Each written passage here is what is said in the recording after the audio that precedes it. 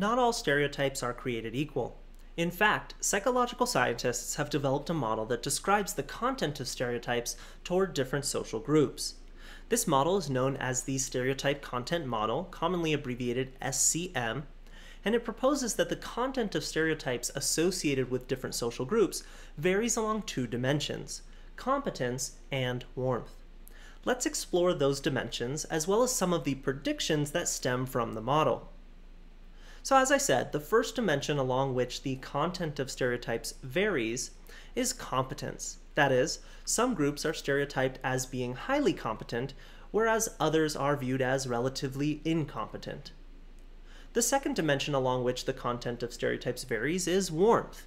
That is, some groups are stereotyped as being very warm, very friendly and trustworthy, whereas others are perceived as being relatively cold, relatively unfriendly or untrustworthy.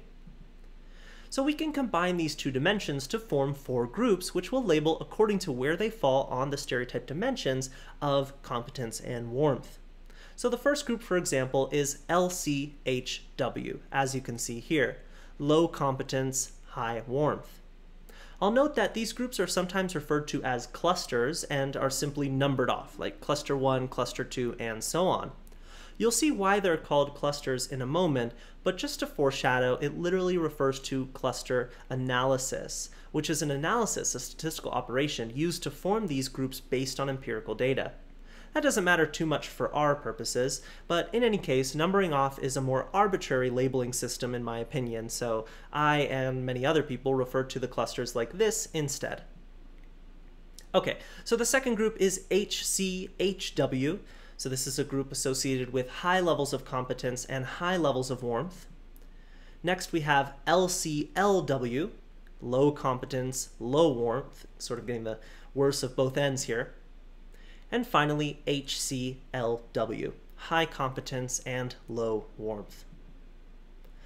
Now when we say competence and warmth, what traits do we really mean? What social perceptions are we actually talking about?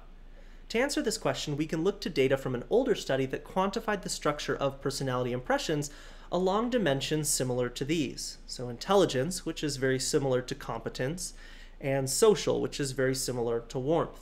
As you can see on their two axes here, they used good and bad instead of high and low, but we're getting at the same idea. If you'd like, you can pause the video to explore the full range of qualities that characterize these broader traits, but I'll move on for now. I just think it's nice to have the full spectrum, the full range of what we're really talking about in your heads as we move on, if you'd like. Okay, so now let's take a look at these groups or clusters visually. I'll note that the stereotype content model is not specific to race, as you'll see in just a second. And I'll note also that we're going to revisit this model in the future to explore the content of stereotypes for many different social groups beyond race, so stay tuned for that. Alright, so our first group here is Hchw, the high competence, high warmth. So you can see these two axes here, the competence x-axis and the warmth y-axis. So at the far left of the x-axis is low competence. At the far right of the x-axis is high competence. So you can see that this cluster, this group, is sort of at the higher end of competence. That's where they get that HC in their name. Then we have the warmth y-axis with lower, right, down, lower scores being low warmth, and then up, high scores being high warmth. And you can see also that relative to the y-axis, this group, this cluster is pretty high up. So HW, high warmth. So here, certain groups like white people, middle class people, students who are getting an education, for example, are high in competence and high in warmth, at least in terms of what other people think. As I talk about this, I'll say that this group and that group is low warmth or low competence or high warmth. That doesn't mean they actually are, right? We're talking about stereotypes. This is just what people believe. Whether or not it's actually accurate is a whole nother story. All right, next we have the Hclw group, so high in competence, really high in competence. Look how far to the right on the x-axis this cluster is, but relatively low warmth. And again, there is some variability, but here we have rich people, men, professionals, Asians, for example. Next we have a group I haven't really talked about. This is MCMW. Based on where that cluster is, guess what the M stands for? Well, you might guess middle or moderate, and both of those ideas would be pretty accurate. I'm going to call it moderate. So moderate competence, moderate warmth, it's smack dab in the middle of our graph, right? Right in the middle of the x-axis, and the middle of the y-axis as well. So moderate competence, moderate warmth. For example, blue-collar workers, Native Americans, Hispanics, young people, and so on. Next, we have the low competence, high warmth group. So look at how far to the left this is on the x-axis.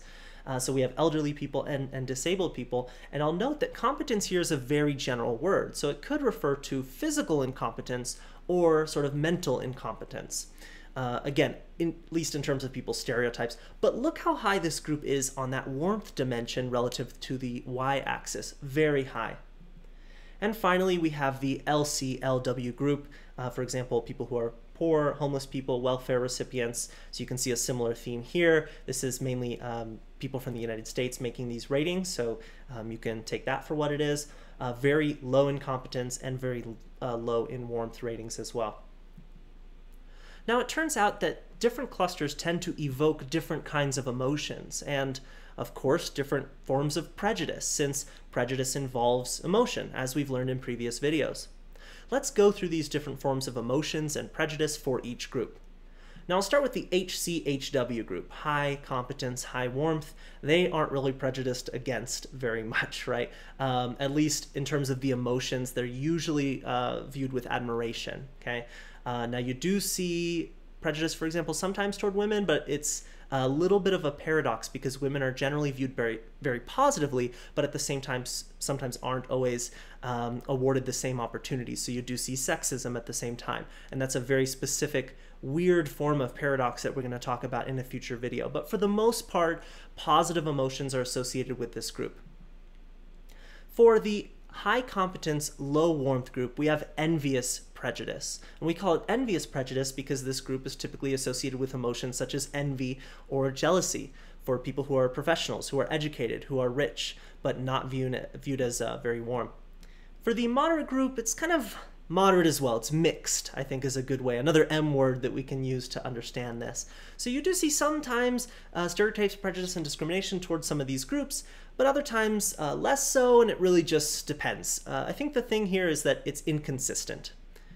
For this low competence, high warmth group, we have paternalistic prejudice. Paternalistic meaning fatherly, viewing yourself sort of as a father figure to them, which is really weird to think about, but it's kind of appropriate because it's associated with emotions such as pity and sympathy, feeling bad for these people, which is sort of you're the superior and they're the inferior. You're the paternal figure, the father, they're the child, right? Which is terrible to think about, but again, kind of accurate in terms of how people treat them.